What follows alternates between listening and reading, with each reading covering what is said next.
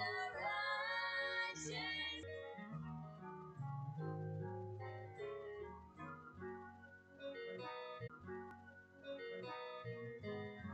God blesses the lilies in splendor and beauty.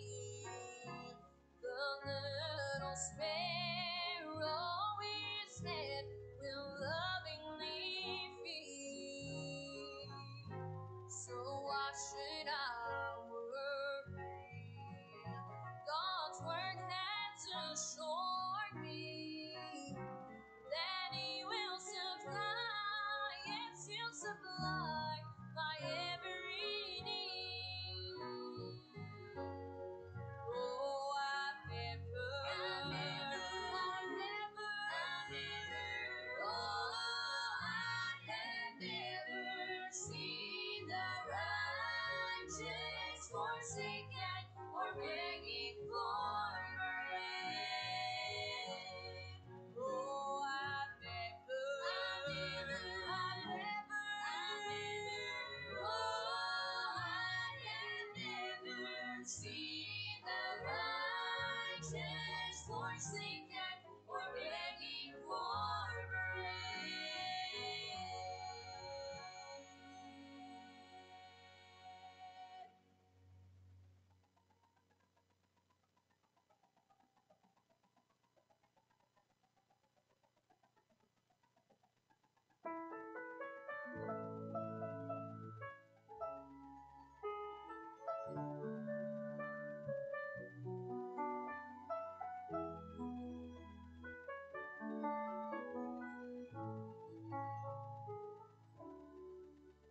Now it's been a long, long road, and my soul is grown so weary.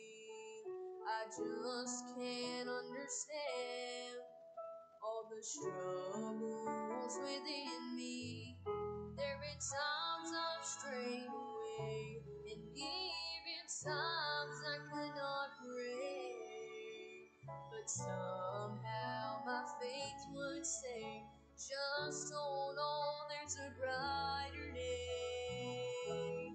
He never gave up. He never gave up. Mercy reached out. That was enough. If you could see who I was before, then I'm sure you'll agree. He never once ever gave up on me.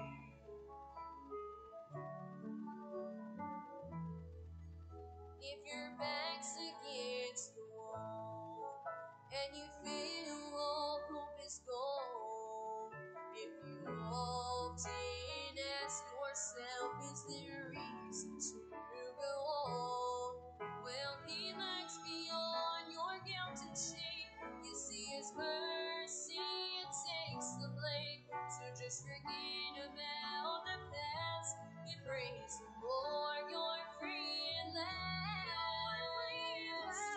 He never gave up. He never gave up. Mercy reached out. That was enough. If you could see who I was before, then I'm sure you'll agree. He never once ever gave up on me. If you could see who I was before, then I'm sure you'll agree. He never once ever gave up on me.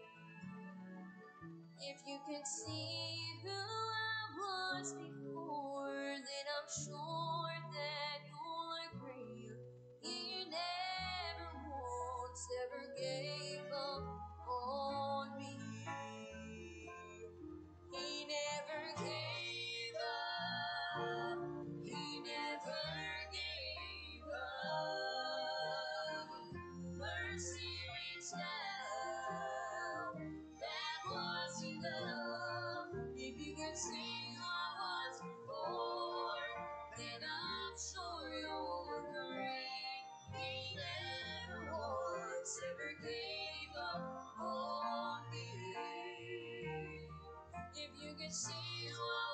before, then I'm sure you'll agree he never once ever gave up on me.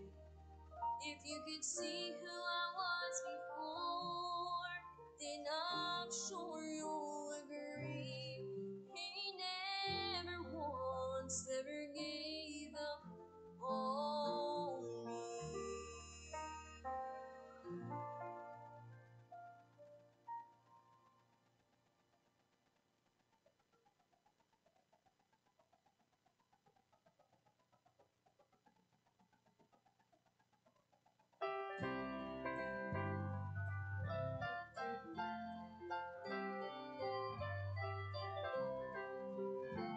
I've never got over that I am not under the bondage of sin anymore. I'm still amazed that Jesus would pay a debt that I could not afford. And I've never got past that I'm free at last from the sin that made me a slave. I still feel as much as when he first touched me, oh yes, I'm still amazed. I'm amazed to know how far God would go to set a lost man free. I'm still in awe that he gave it all for an old sinner like me. I've never got over that this king was shouldered by sin with all this disgrace. Yes, Calvary's still gives me a thrill. Oh yes, I'm still amazed.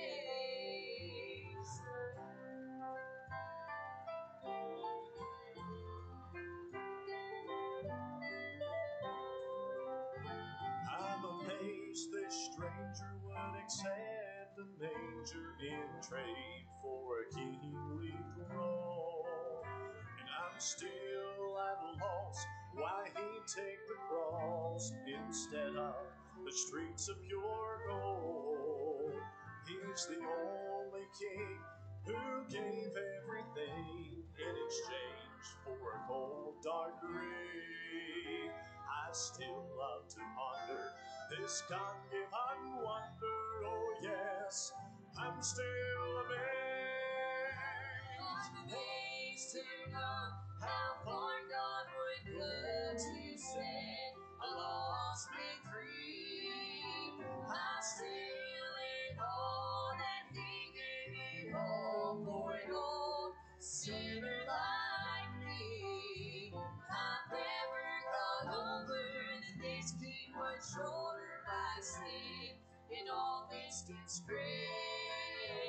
Yes, Calvary still gives me a thrill. Oh yes, I'm still amazed. Yes, Calvary still gives me a thrill. Oh yes, I'm still amazed. I'm still amazed.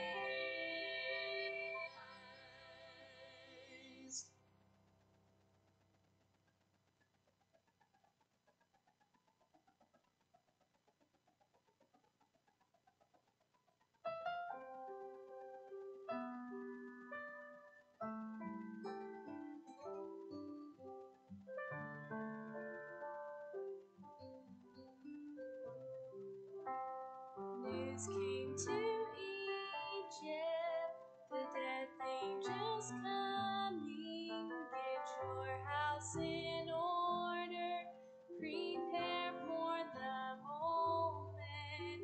A young boy is crying, 'cause he's scared of dying. But with morning's light, he finds he's alright.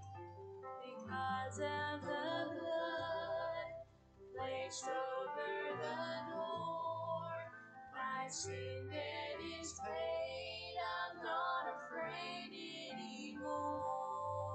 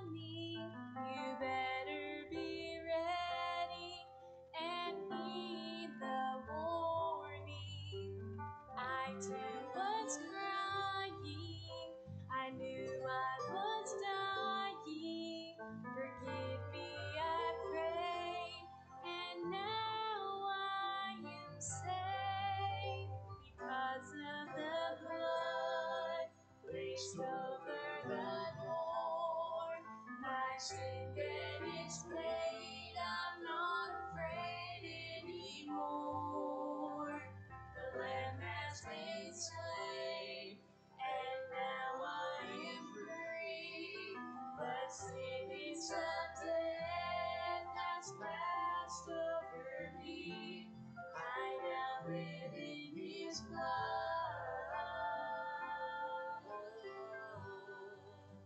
Because of the blood, I was long and chased and heavy bound till He came and rescued me.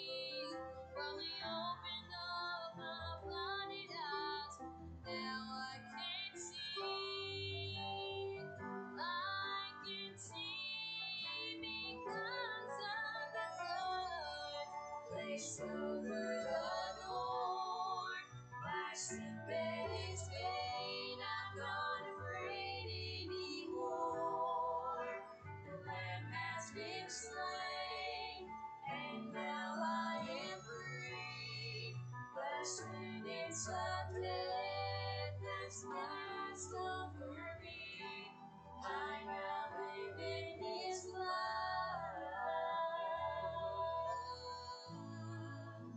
Because of the blood,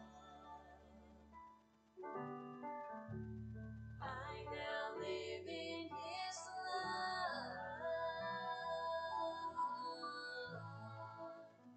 Because of the blood.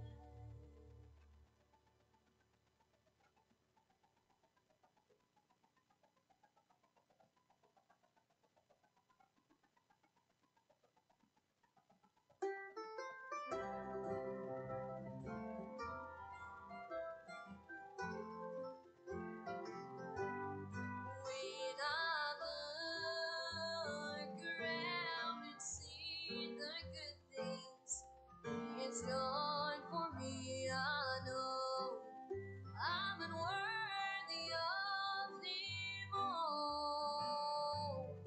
For His blessings He freely gives, I owe my life to Him. I've got so much to thank Him for, and I've got so much to thank Him, so much to praise Him for.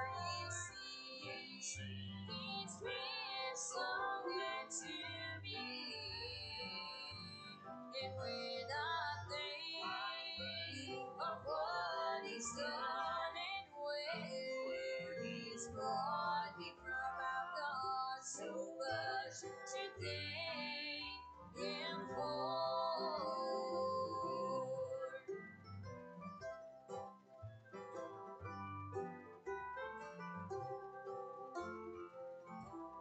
And sometimes while I'm on this way, I kneel to stop and say thank you for all You've done for me. And then one day I'll reach heaven's shore. Oh, please let me kneel once more. I've got so much to thank Him for, and I've got so much to thank Him for, so much to praise Him for. You see, He's been so good to me, and when I think of what He's done and where He's brought me from, I've got so much to thank Him for, and I've got so much to thank Him for, so much to praise Him for. You see, He's been so good to me, and when I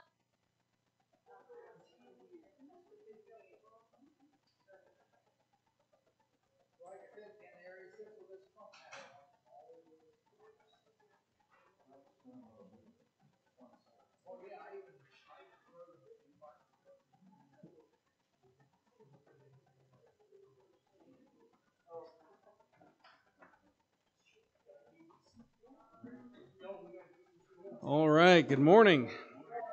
Good to see you this morning. Happy Memorial Day. Glad to see everybody here in church. A beautiful day the Lord's given us today for this day.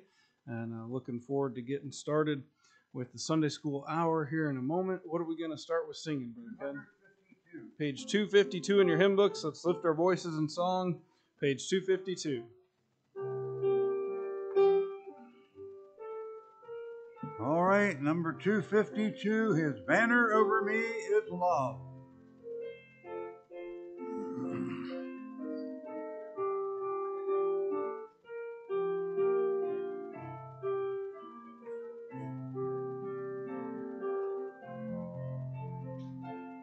Jesus is the rock of my salvation, banner over me is love. Jesus is the rock of my salvation, banner over me is love.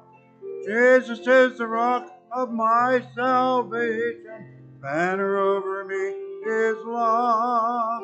His banner over me is love. One more time. Jesus is the rock of my salvation, banner over me is love. Jesus is the rock of my salvation, banner over me is love. Jesus is the rock of my salvation, banner over me is love. His banner over me is love. And you think about the banner over us is love, and you think, well, who made that up? Well, look at the top of your hymnal there, and it says, He brought me to the banqueting house, and His banner over me was love. Solomon's 2:4.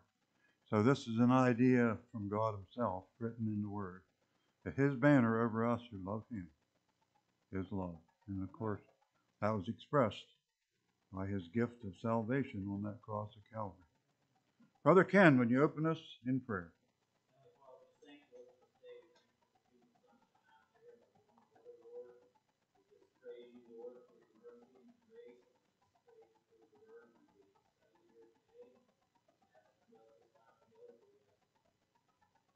Amen. All right, Pastor. All right. This morning we're going to get right back into looking at some of the young people in the Bible, but before we do that, I'm going to read you a letter from our newest missionary, just a thank you letter before he knew he was our newest missionary. We had missionaries in last Sunday night. We voted on them Wednesday night, and we got this letter in the mail. It says, thank you for the opportunity to be with you last Sunday evening. We appreciate the opportunity to share the burden of our call to the Middle East. We enjoyed the fellowship with the church family before and after the service, as well as the time together at Taco Bell. Thank you for the meal provided for us following the service. Thank you for the comfortable place to rest while we were in town. Thank you for the most generous love offering. May God bless you, your charitable hands and hearts with bountiful blessings. Thank you for your interest and for your prayerful consideration for partnering with us for spreading the gospel of Jesus Christ in the Middle East. There are many daunting tasks before us, and we know that you will be praying as we go forward. Pray for our deputation travels, divine safety, divine intervention, divine appointments, divine provision, and for divine strength. Pray for the field ahead of us for contacts that will help with the transition and visa processes, for the correct teacher and language school, for wisdom as to where to locate in housing, and for open doors of ministry according to God's plan. May the Lord richly bless you and multiply your efforts to reach Slippery Rock, Pennsylvania with the gospel. We will be praying for your church and for the effectual working of God through each of you. May God provide for you and through you as you give to send the gospel around the world through foreign missions. Thank you for being involved in reaching souls for Christ. Pray on, preach on, press on for souls in the Middle East. And I won't say their name over the live stream, but their newest missionary families. Their information is up on the missions display board now. I was able to put their video up there, at least for myself to enjoy Friday, but today I went to show Brother Ken and Brother Pete the video, and it doesn't work. So if you want to see that, I can show it to you after the service sometime. It's there, it's accessible, it's just not in the right place. So I will try and get that fixed. But if you did not see them in person last Sunday night, I would encourage you to watch the video and get an idea of what they're doing, what they're going into.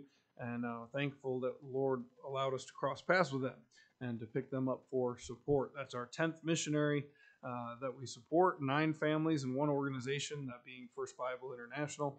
And looking forward to what the Lord will have for us in the future when it comes to missions. All right, so today in our Sunday school hour, we're going to look at another young person in the Bible. This one is another bad example. We had a good example last time with the damsel in the story of Peter with Rhoda there. And today we have a bad example. Judges chapter 17 is where we're going to find ourselves. Judges chapter 17.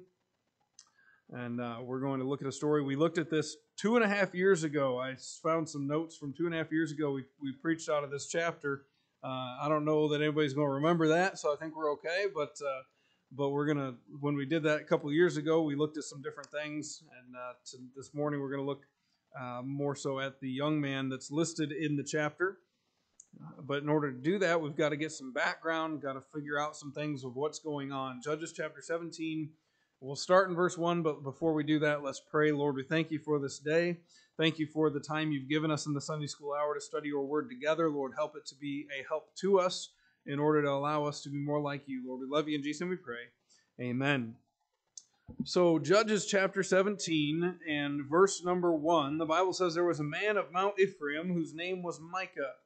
And he said unto his mother, the 1,100 shekels of silver that were taken from thee, about which thou cursedst, and spakest of also in mine ears, behold, the silver is with me. I took it. And his mother said, blessed be thou of the Lord, my son. And when he had restored the 1,100 shekels of silver to his mother said, I had wholly dedicated the silver unto the Lord from my hand for my son, to make for a graven image and a molten image. Now therefore I will restore it unto thee. Yet he restored the money unto his mother, and his mother took 200 shekels of silver and gave them to the founder, who made thereof a graven image and a molten image, and they were in the house of Micah. And the man Micah had an house of gods, and made an ephod, and a teraphim, and consecrated one of his sons, who became his priest. Now this man Micah, he is a mess. This family is a mess. And I read this and I think about just the relationship between mother and son, and I just immediately start thinking about people I've met over the years that kind of fit this narrative. There's a few things to know about this family before we meet the young person that's going to come into their lives and essentially make things worse. And that is, first of all, this man stole from his own mother. Stole 1,100 shekels of silver. He's like, hey, Mom, you know that money that you lost that you were cursing about and you talked to me about? I have it. I took it. And her response is, oh, blessed be thou, son in the Lord. And so weird situation here. He steals from his mom. He returns the money. We see the intended use. She says, I had wholly dedicated that money for the Lord, 1,100 shekels, for her son to make a graven image and a molten image. Now, we won't turn there for time's sake, but can you guess what's in Exodus 20, verses 4 and 5? It's part of the 10 Commandments. Thou shalt not what? Steal, yes, but make any graven image is what we're thinking about for this one. Yes, because she says, I'm going to make a graven image for the Lord. And it's amazing to me today to see what type of things people supposedly do for the Lord. It's like they think sin is okay as long as it's in the name of God. And so there's so many things out there today being done in the name of the Lord that God said don't do, period. Especially don't do in my name. And here this woman is making a idol in the name of the Lord, a graven image in the name of the Lord. She dedicates 1,100 shekels to it, but once she loses the money and then gets the money back, she only ends up spending 200 on it. So again, it's just an odd thing. It's like, oh, I'm gonna spend $1,100 on this idol, and then it's like, oh, I lost my money that was for my idol, and you get it back, and it's like, well, I don't really need to spend $1,100 on it. That money, when that money was gone, that was a big deal. Now it's back, and I kind of want to do things with it, so I'm just going to spend 200 shekels on it. So it's, again, just an odd dynamic in this family. This man, Micah, had a house of gods. Now, little g gods. And that shows that the Lord was not his only God. And that's one of the troubles that you see in different cultures around the world even today when it comes to missions and missionaries going to places. Sometimes you have to be very careful, because what people will do is they'll accept Christ in the sense that they are adding him to their other gods. I've heard a couple of different missionaries that have gone to or been from the Philippines, and it was funny. There was one guy, he was going to the Philippines, and he was talking about how the guy he was meeting up with, they had hundreds and hundreds of people saved all the time, and all these different things, and just bragging up on how ripe the field was, and that's great.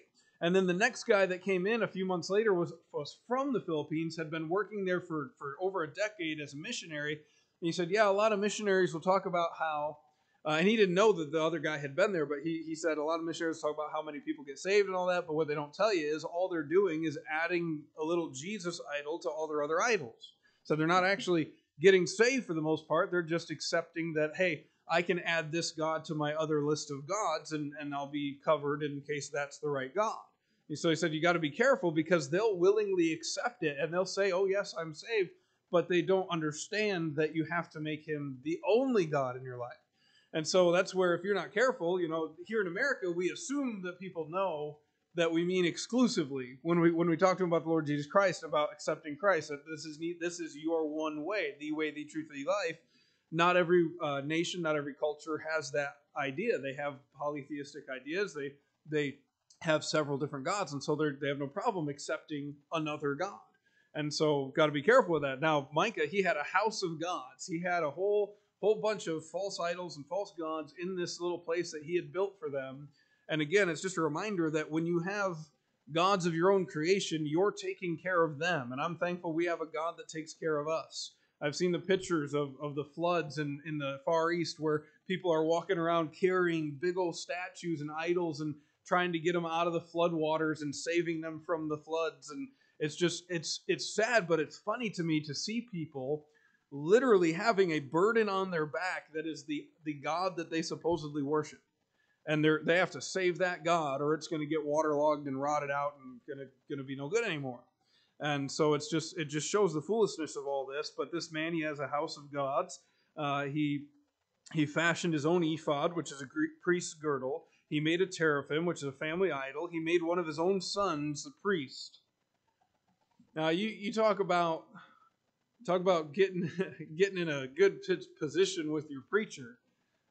When your son is your priest, that's you kind of got the reins there a little bit. You got a little bit of control there. We went to a church one time and visited, and more than half of the church was one family. And all of the deacons were members of that one family. And I was telling my wife, I was like, this may seem good now, but this could be really bad. And sure enough, the church split multiple times, and now there's only a couple people left there. But this idea is that this Micah, he said, well, I need a priest. Who could I have be a priest? Oh, my son. And he's never going to say anything that I'm doing wrong. He's not going to come to his father and say he's doing wrong. So this is a weird family, a very sinful family, very wicked in the eyes of God. They've made idols. They've done all these different things. And we see these different, 3 generations here. The mom is cursing, and the mom is dedicating money for graven images. The son is stealing from his mother, and the son has got a house full of gods. And the grandson, the child in this story, the youngest one in this story so far, is being the priest for his own father, even though he's not of the right lineage to be a priest. And so all of them are in the wrong. All of them are messed up. But now we come to verse 6, and here we enter in the young man in the story that we're going to talk about today. In those days there was no king in Israel, but every man did that which was right in his own eyes. Well, we clearly see that from verses 1 through 5. Verse 7, and there was a young man out of Bethlehem, Judah, of the family of Judah, who was a Levite, and he sojourned there. And the man departed out of the city from Bethlehem, Judah, to sojourn where he could find a place. And he came to Mount Ephraim, to the house of Micah, as he journeyed. And Micah said unto him, Whence comest thou? And he said unto him, I am a Levite of Bethlehem, Judah. I go to sojourn where I might find a place. And Micah said unto him, Dwell with me. and be unto me a father and a priest, and I will give thee 10 shekels of silver by the year, and a suit of apparel, and thy victuals. So the Levite went in. So now we have this Levite, a young man who is doing that which is right in his own eyes, just like the verse before said of everybody in the nation. He is not supposed to just be wandering around finding his own place. He's supposed to be worshiping God in a set location. He's supposed to be doing the office of a priest, but he's not. And so he's off doing his own thing. He meets another man off doing his own thing, and they make an agreement together. He says, well, I'm going to pay you. I'm going to give you a title and a position. I'm going to give you a housing allowance. I'm going to give you a salary. I'm going to give you some money for clothes. I'm going to do all this stuff for you if you'll be my priest. You'll be my father. And so he agrees to it. And this is the first step down a road that's going to hurt a countless number of people by the time we're done with the story. It's one of those things where this one family is doing wrong. This young man is doing wrong. And they get together. They're doing wrong together. And eventually it's going to hurt a whole lot more than just this one family. So verse 10, the Levite, he gets this payment agreement. Verse number 11, and there went from thence the family of the Danites out of Zorah and out of Eshtaol 600 men appointed with weapons of war, and they went up and pitched in Kirjath-jearim in Judah, wherefore they called that place Mahidnet. Can't say that fast. Unto this day, behold, it is behind Kirjath-jearim, and they passed thence on Mount Ephraim and came to the house of Micah. So now we come to the point where the Levite has compromised what he knows right for a full-time ministry job, for a room and board, for money, and through the actions of the Levite, we see that Micah essentially gains confidence that what he's doing is okay. And then we're going to see this new group that comes in and is going to cause some trouble here in a moment, these Danites. But Micah is doing wrong. His mom is doing wrong. His son is doing wrong. They're all doing wrong. And here comes a Levite who is one who should be able to set them straight. And instead, he becomes the man's priest. And what I think happens here, what I think happens in a lot of people's cases, is he found somebody who would justify his sin, who would justify and bring some credence to his wrongdoing. I want you to turn a couple of places in your Bible with me this morning. Matthew chapter 5, Romans chapter 6. Matthew chapter 5 and Romans chapter 6. Everybody wants somebody to agree with them for the most part. Most people, even if they say they don't care what other people think, they like to not be alone in what they're doing, what they're thinking, what they're believing. So often you see when a family gets upset with a church, they don't just leave, they try to take others with them, right? They try to make problems. They try to make it a thing where they're joined in their efforts, so it's not just them. And you get an argument with a friend, you go to the other friends and you try to get them on your side. And it's just this human nature thing of trying to get somebody to justify your actions for you so you feel better about it. Matthew chapter 5, verse number 13. Ye are of the salt of the earth, but if the salt have lost its savor, wherewith shall it be salted? It is henceforth good for nothing, but to be cast out and be trodden under the foot of men. Ye are the light of the world. A city that is set on a hill cannot be hid. Neither do men light a candle and put it on a bushel, but a candlestick, and give it light to all that are in the house. Let your light so shine before men that they may see your good works, which glorify your Father in heaven. Now, Micah is doing wrong, and here comes the Levite who should set him straight, the Levite who should be a light unto him, the Levite who should know God's law and God's word and preach it, and he does none of those things. He is essentially a worthless light. He's a salt that has lost its savor. He is one of those who should be helpful to Micah, but he is not. Romans chapter 6 and verse number 4. Therefore, we are buried with him by baptism into death, like as Christ was raised up from the dead by the glory of the Father, even so we should walk in newness of life. For if we have been planted together in the likeness of his death, we shall also be in the likeness of his resurrection, knowing this, that our old man is crucified with him, that the body of sin might be destroyed, that henceforth we should not serve sin. So often, again, just like Micah, people will want to look godly. They'll want to play the part. They'll have the little Jesus picture on the wall. They'll have the necklace or whatever. They'll wear the t-shirts. They'll do the things, but they don't want to give up their sin. They don't want to give up their lifestyle, and so they'll find a church. They'll find a preacher. They'll find the Levite man who will justify their behavior instead of condemning their behavior. Instead of saying, "Thus saith the Lord," they'll say, "Well, you're okay." And so we're supposed to be different and live differently, but yet so often there are Christians out there, just like Micah, just like the Levite, who they're going to do their own thing and call it Christianity. They're going to do their own thing and call it worshiping God.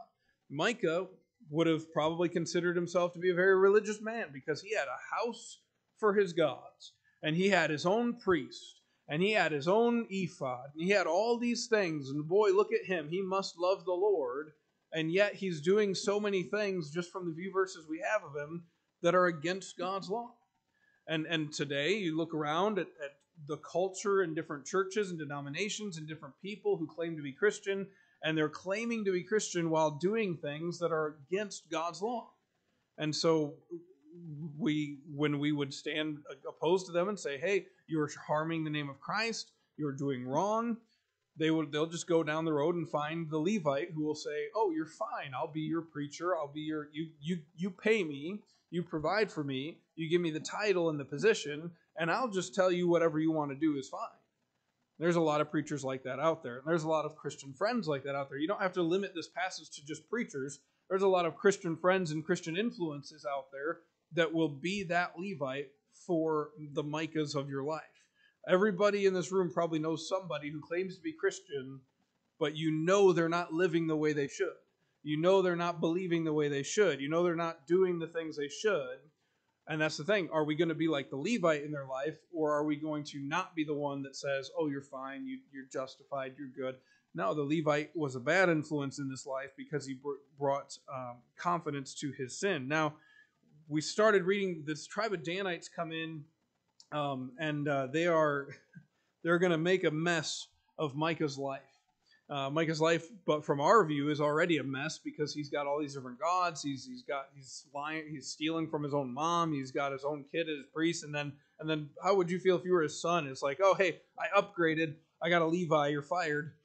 Like, he made his own kid his priest, and then when the Levi came in, he's like, "Hey, you'll be my priest," and he didn't mention anything about paying his son or giving his son a suit of clothes every year. But the Levite gets that, so that's, again, it's just another issue there with the family. And so we got all this going on, and then the Danites come, and their men of war come through, and they figure out they meet Micah's priest here in chapter 18, verse number let's go down to verse number 3. "When they were by the house of Micah, they knew the voice of the young man the Levite, and they turned in thither and said unto him, Who brought thee hither?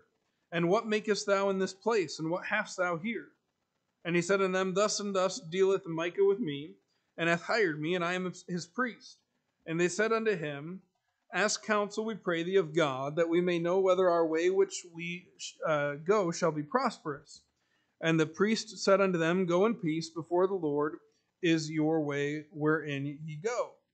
So here they meet him, they know him. The Bible says they knew his voice. They're figuring out hey, how'd you come here? What's your situation here? He tells them, hey, this is how much my salary is. This is how much my housing allowance is. This is how many suits I get per year. And they inquire the Lord of him, and he tells them the advice, tells them what to do. Verse 7, "Then the 5 men departed and came to Laish and saw the people that were therein, how they dwelt careless, after the manner of the Zidonians, quiet and secure. And there was no magistrate in the land that might put them to shame in anything.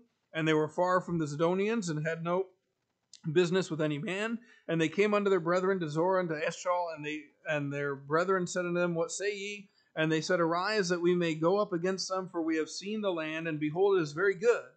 And are ye still? Be not slothful to go and to enter to possess the land. When ye go, ye shall come to a people secure, and to a large land, for God hath given it into your hands, a place wherein there is no want of anything that is in the earth.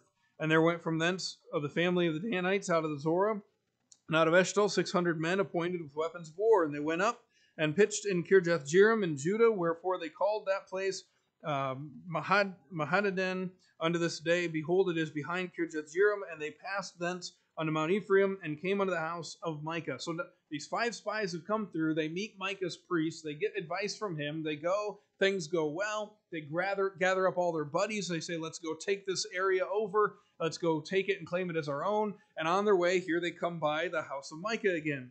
Verse 14, then answered the 5 men that went to spy out the country of Laish, and said unto their brethren, do ye know that there is in these houses an ephod, and a teraphim, and a graven image, and a molten image? Now therefore consider what ye have to do. And they turned thitherward, and came to the house of the young man, the Levite, even unto the house of Micah, and saluted him.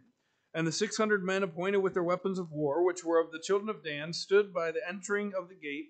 And the 5 men that went to spy out the land went up and came in thither, and took the graven image, and the ephod, and the teraphim, and the molten image. And the priest stood in the entering of the gate with the 600 men that were appointed with weapons of war. So the priest is just standing there watching them steal everything. And again, I hope you have a visual imagination like I do, because I'm just picturing this whole circumstance playing out in front of this house.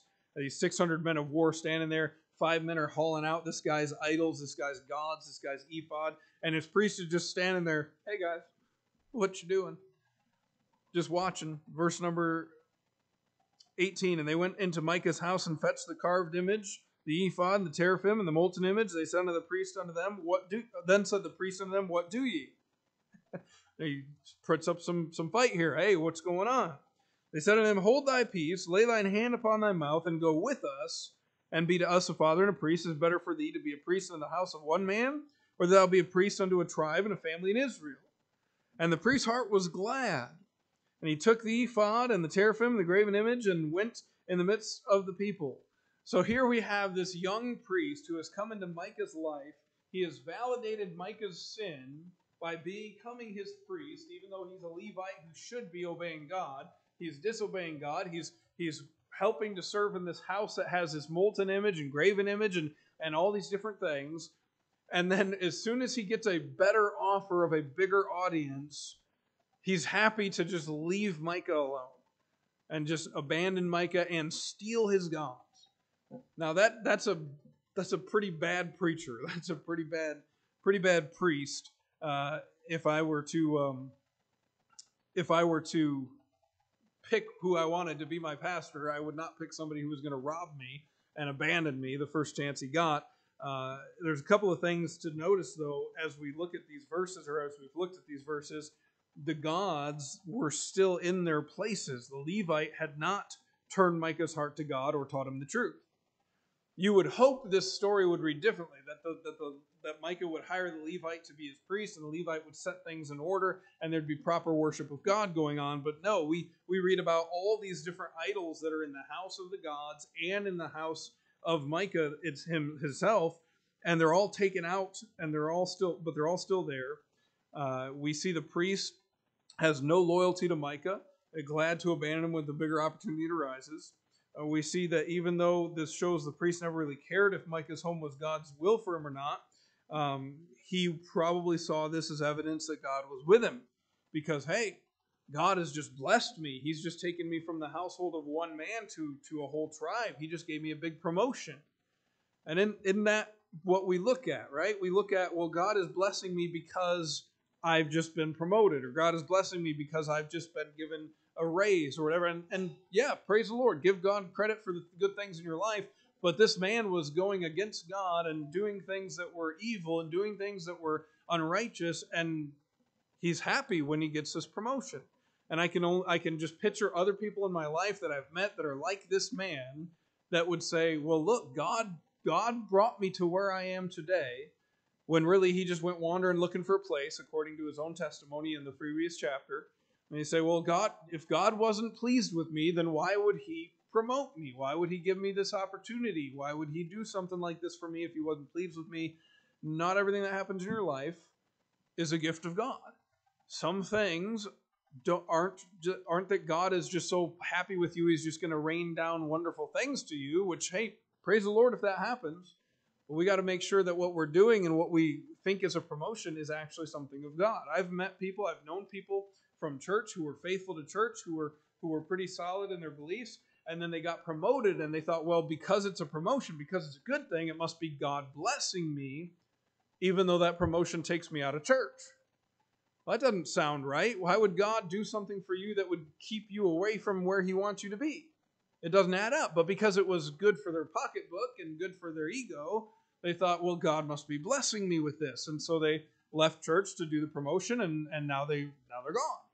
And so we got to be careful that just because something good comes along, we don't immediately attribute it like, oh, this must be God's will because look what it's going to do for me. There's a lot of, you can get in a lot of trouble going and chasing after those, get rich quick schemes.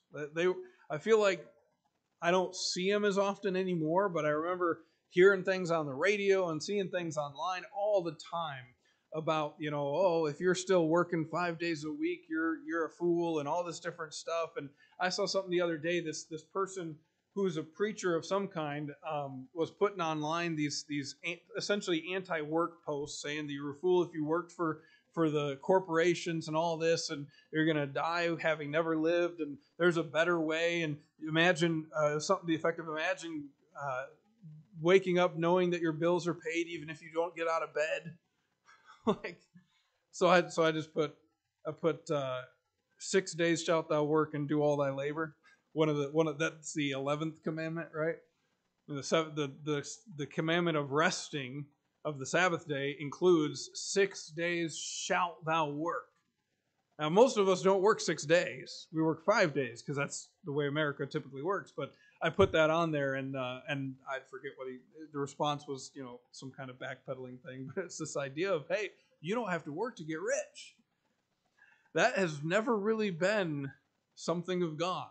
When God says that you ought to work or you don't eat, when God says you ought to provide for your own or you're worse than an infidel, then if somebody gives you some get-rich-quick thing, then it's probably not of God. So all that to say, this young man, he saw something that was good for him. He saw something that was beneficial to him, and I can imagine that he probably took it as a sign from God that it was time to leave Micah and move on to bigger things. Now, to me, it gets really funny here in the next few verses because I'm not living this, and I don't have much compassion for Micah, but to me, it's entertaining. So you see verse 21, so they turned and departed and put the little ones and the cattle and the carriage before them. And when they were a good way away from the house of Micah, the men that were in the houses near to Micah's house were gathered together and overtook the children of Dan. And they cried unto the children of Dan, and they turned their faces and said unto Micah, what aileth thee, and that thou comest with such a company? So these men that just stole his priests and all his gods say, hey, what's your problem? It's just the weirdest passage. It's the weirdest situation.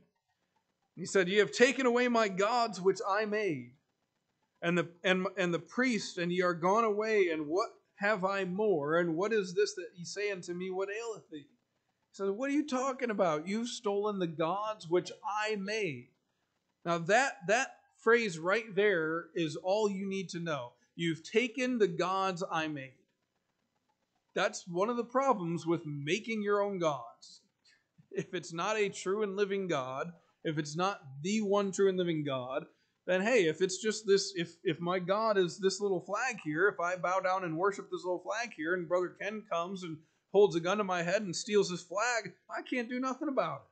Well, I probably could because I have one of my own, but the idea is this man made his own gods, and they were a physical item that he worshipped, and so that item could just be stolen away. And how would you feel if your gods allowed themselves, gods that you made, allowed themselves to be stolen away from you? That's not a very loving God. That's not a very nice God. That's a pretty weak God to just be stolen.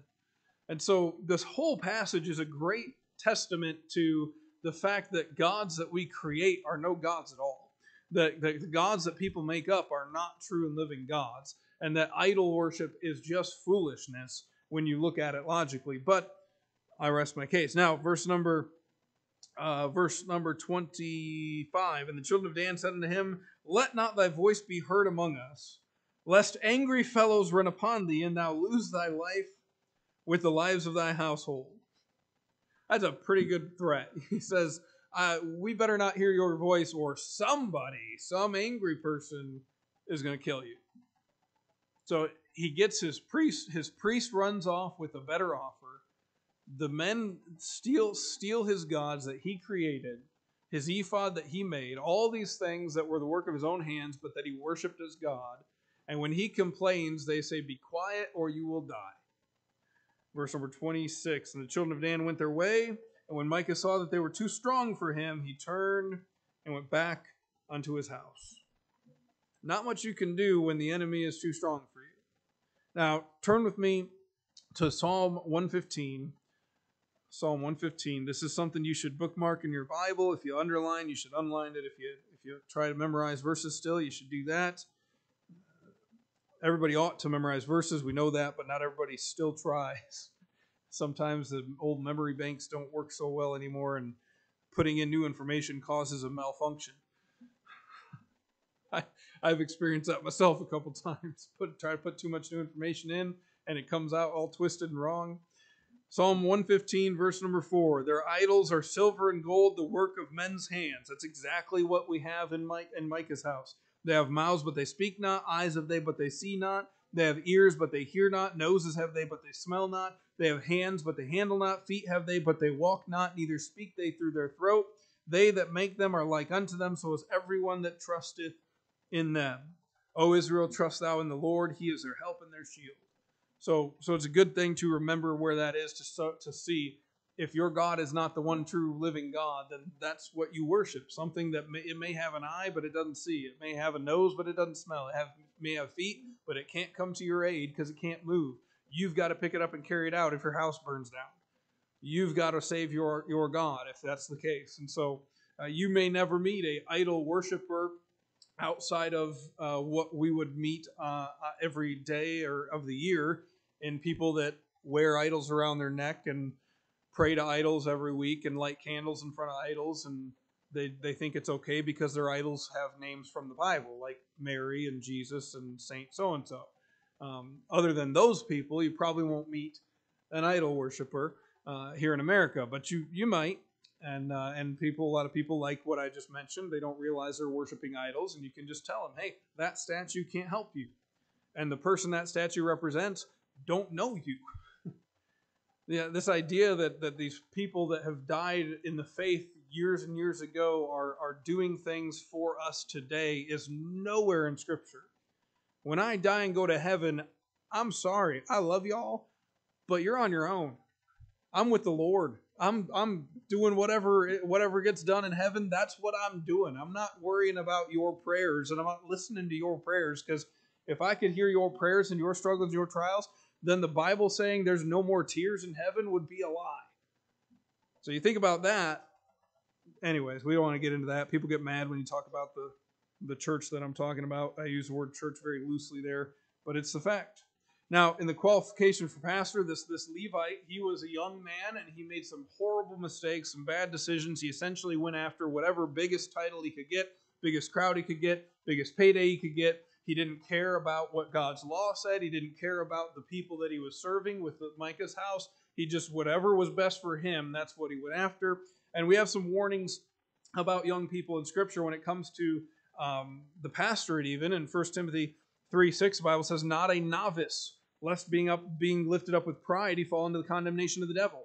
Now, I know I say this as a young preacher. I started preaching at 15. I became a youth pastor at 18, became a pastor at 29. And I'm trying to do my math in my head here. And so I know I'm a younger guy, not necessarily according to Bible standards, but according to today's standards. But as something you got to be careful of. There are young people out there that they're going to make these mistakes because they're novices, because they're young, and they don't have necessarily the right guidance in their life maybe. And so this young man, this young Levite, he left where he should have been. He left the people that should have been guiding him, and he went off to find his own way. That sounds a lot like young people today. I'm just going to leave home and I'll find my own way, find my own place. I'm going to find myself. Well, look in the mirror. There you are. I've heard that phrase so many times. I try not to laugh at people. Like, I get it. I'm going to go find myself. You're going to figure out what you like and all that. I get all that. But look in the mirror. There you are. Congratulations. You found yourself. It's not that hard. And so this young man, he goes off to find his place, and it does not go well. God's word and God's way is above our own preferences. That's the first thing we need to know when we look at this man. He seemingly did not care what God's law was, because if he did, then right there in the 10 Commandments, he could tell the guy, don't steal from your mom. He could tell the mom, don't make graven images.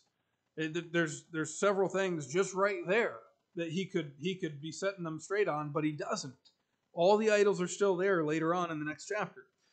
Proverbs 16:25, there's a way which seemeth right unto a man, but the end thereof are the ways of death. Our own preferences, our own way is a dangerous way. We need to go God's way. We need to make sure that our way is in line with what His way is. Always, always, always. Just because man gives a title and a paycheck doesn't mean you're a man of God. No, that's for the preachers. That's for the teachers. That's for the people in ministry. Just because you have a position in ministry doesn't mean you're automatically right in everything that you do. I mean, that should be clear and obvious, but I've met a couple of people who have the mindset of, well, if I do it, it must be right. Like, well, no, you're not God reincarnate. You're not infallible. And sadly, that I have seen that attitude more in seasoned preachers than I've seen it in young preachers. Because the young preachers, for the most part, know that they're terrified out of their minds and they don't know what they're doing, and they know that some of these people they're preaching to have been in church longer than they've been alive, and it gives them a little bit of humility sometimes. Sometimes I hear these big-name preachers preach, and it's just like they must think they're God. Because their way is their way, their highway. None of what they say is ever opinion. It's always straight from the Word of God, even if they don't have a verse for it. Anybody ever heard a preacher like that? You better not question them, because they're the man of God. Okay, man of God, show me a verse. So we got to be careful. This Levite teaches us that, teaches us our own way and preferences not above God's way. And then when the pastor, the teacher, or even just the saved friend, as this Levite did, do as this Levite did, and justify somebody else's sin, or validate somebody else's sin, or even just ignore somebody else's sin, we all end up causing harm. Because this tribe of the Danites, you think about, this man was not willing to set one household straight. This priest was not willing to go to one household and say, this is wrong, and this is wrong, and this is wrong. We have no record of him doing anything to fix that household. Now, he's the priest for the entire tribe of Dan. So now he's taken that mindset of whatever they do is okay with me and therefore okay with God, and he's applied that now not to just one home, but to a whole tribe of Israel. And so when we have bad habits in our lives, when we make a bad habit of not intervening, of not standing up for the truth, of not speaking up when led to of the Holy Spirit, then that can cause so much more harm than we realize. Because we can, by our silence, we can be perceived as condoning things. And so as a pastor especially, I know I have to speak up more often than not, because I don't want somebody to think, well, he didn't say anything, so it must be okay. But you ever been in that situation where you know, like you're on the job, you're at school, whatever it is, you're somewhere where there's a bunch of lost people around and something happens and they all just look at you to see, what is that Christian person going to do?